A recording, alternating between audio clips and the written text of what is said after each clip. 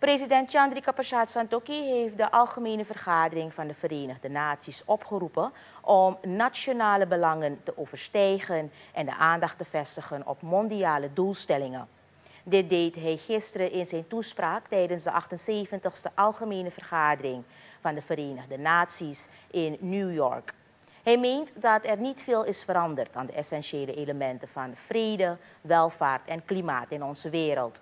Het Surinaams staatshoofd vindt dat de uitdagingen en crisis zijn toegenomen en verdiept. I do not need to mention this crisis because we know them all and repeat them every single time we speak to an international and regional audience.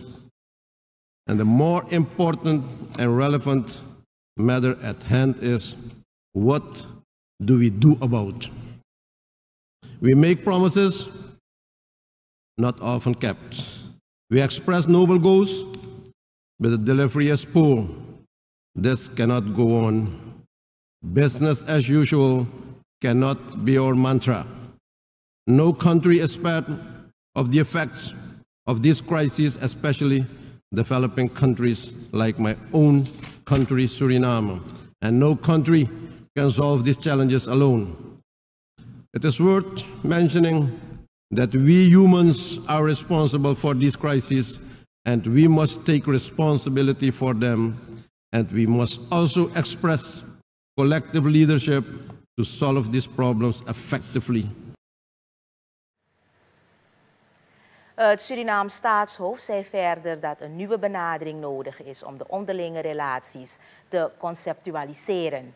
Een nieuw soort multilateralisme dat rechtvaardiger en effectiever is en de landen dwingt om zich te verenigen. Eén die volgens president Santokhi blijk geeft van respect en toewijding aan het internationaal recht en samenwerking.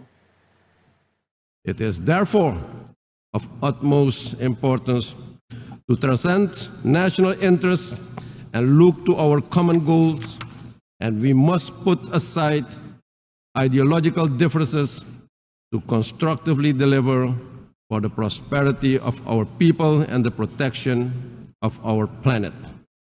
We simply cannot expect durable solutions in a rapidly changing world if we do not reset the buttons.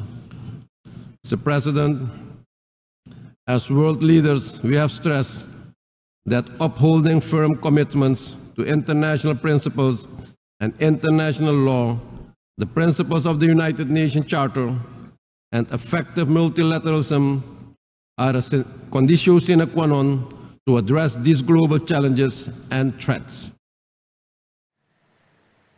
Tijdens het bezoek van de president aan de Verenigde Staten zijn ook de vriendschappelijke relaties tussen Verenigde Staten en Suriname herbevestigd.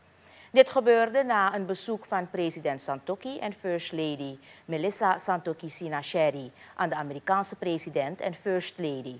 In een andere ontmoeting met de VN-secretaris Antonio Guterres heeft president de klimaatactie van Suriname besproken.